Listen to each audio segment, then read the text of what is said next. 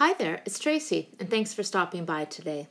The new Jillibean Soup Christmas Shape the Shaker series is full of festive goodness. Today, I'm creating a card using the tree card base and the tree shaker insert, along with the Winter Wishes stamp and die set. And then finally, I'm filling my shaker with the brand new shaker filler tree mix. So, let's get started. I started my card by first decorating the card front. Using my embossing buddy, I gave the card front a good wipe to minimize any stray embossing powder. I drew some blowing snow around the tree opening on the card using an embossing pen. Then I stamped a few snowflakes from the stamp set using Versamark embossing ink. I sprinkled white embossing powder all over the card front, tapped off the excess, and gently hit the embossing powder with my heat tool to minimize on the warping. I put a piece of white copy paper inside the card to protect it while I blended tumbled glass Distress Oxide ink over the embossed snow. I blended the ink with a light touch because I really didn't want the blue to end up too dark. Then, I took a clean paper towel and I wiped the ink off the top of the embossed images to really make them pop. I set the panel aside so that I could start working on the stamping for the tree. I used my MISTI to stamp a bunch of ornaments and Christmas lights using black Copic-friendly ink. I always stamp a lot of images to color because it's always better to have too many than not enough.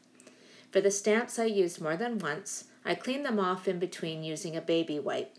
The stamps seem to dry quicker as I'm moving them, and you don't get a water splotch where you don't want it, which you sometimes get when you're wiping your stamps with a stamp chamois.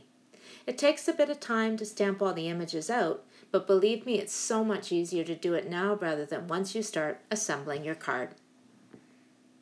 The tree in this set is a larger image and also brand new, so very important to condition the stamp before adding ink to it.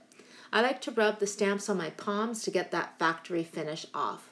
I inked up the tree stamp with green ink and closed the MISTI door. I keep a cloth handy to smooth the images down once the door is closed so I can apply a bit of pressure and hopefully get good ink transfer for a great impression. Because the images I'm coloring are so small, I didn't really need to do a lot of shading, so just some really quick coloring. I used a few alcohol ink markers to color with. Typically, I like to do all of my coloring before cutting my images out. I personally find it easier to manage, especially when the images are very tiny. Just a few more to finish up here and I'm done. I cut them out using the coordinating dies from the set, and then I went to town and I trimmed the tree with all the cute lights and ornaments. I set the tree aside when I went on to prep the inside of the card that I lined with a piece of patterned paper from the new You Make Me So Happy collection. It's called Wakama, and I think a perfect backdrop for the tree. I needed to make sure the tree was exactly behind the window on the front of the card, so I added adhesive to the back of the tree, closed the card, and put the tree in the window to line it up. So now for the fun part, filling the shaker. The inserts are so easy to fill. I first wipe the inside with my embossing buddy a bit to help reduce the static inside once it's been filled. I added a little bit of each of the three fillers from the mix into the shaker: the green sequins, the clear jewels, and the red foam balls.